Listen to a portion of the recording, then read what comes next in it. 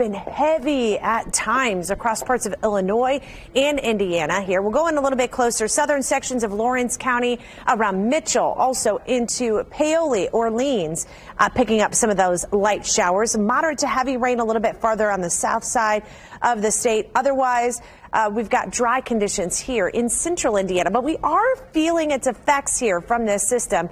We're seeing more in the way of cloud cover out there, and we'll show you on the satellite picture. We've got some cloudy skies here across parts of Indianapolis and the southern sections of the state, northern part of Indiana.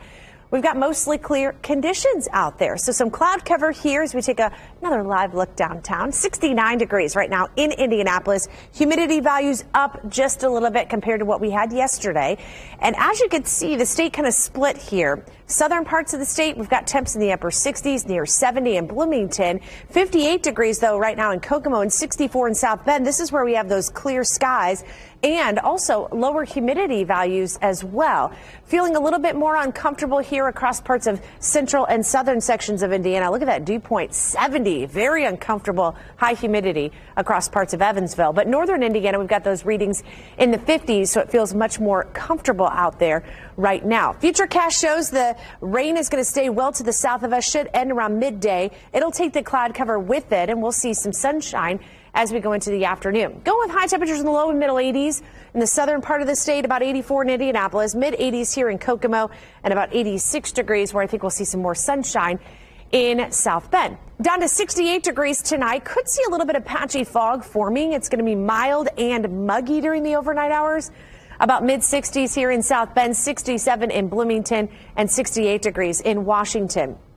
For your Friday, we'll start off with some sunshine here, and I do think we're going to see an isolated shower or thunderstorm popping during the peak heating of the day, but I do believe most locations should be dry. Look at where some of these temperatures go. We'll see sunshine here at noon, 84 degrees, upper 80s, near 90 degrees.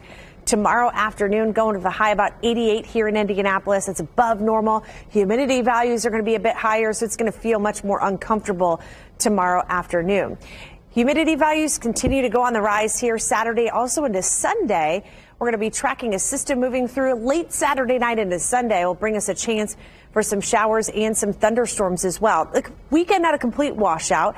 I think much of the day on Saturday will be dry, 86 degrees, and then some scattered rain chances will be possible into Sunday with those temperatures climbing into the mid and even upper 80s at times. In your Circulus digital media 8-day forecast, we will see temperatures climbing again, 88 on Friday, a little bit more uncomfortable with an isolated shower or storm. 86 Saturday. Best chance of rain will be late Saturday into Sunday with temperatures in the mid and upper 80s. More rain possible scattered at times on Monday with highs in the lower 80s. Drying out Tuesday and Wednesday with temperatures near 82.